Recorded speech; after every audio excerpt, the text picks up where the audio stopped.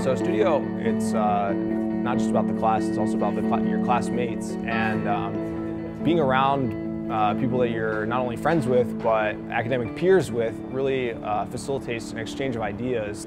It's a positive experience working in the studio despite the late hours and the tough times. We always collaborate, and it's something special happens within that space that you really can't even explain. I've never had this kind of experience with any other group of individuals throughout my whole life. You sit down, everybody's so smart, and you just like bounce ideas off of each other, and it's really incredible what happens. You understand more about what you're doing when you can look at it through the lens of another person.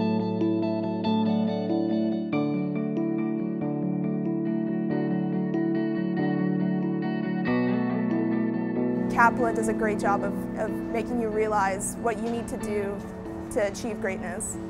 I thought if I can just design for this harsh climate, I can do anything, like anywhere in the world. What kept me here is just the outstanding quality of the teachers and the curriculum and everything else that this school possesses. They are so heavily involved and genuinely care about our education and our learning, and that's definitely something that I've come to appreciate.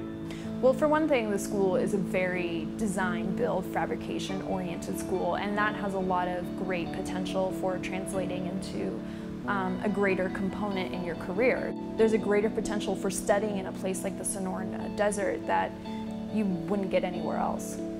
I think it's a good combination between what you can do in terms of being traditional and do with tradition and culture, and at the same time be innovative, come up with the new technologies. Like the labs that we have here, it's incredible. We don't have it. I have not seen it in most of the schools. It is one of the most creative majors that exist. You can design, you can be creative. In architecture, I loved because of the rigor and the fact that we had so many problems to solve, and I've loved it ever since day one, and I'm so glad I came into it.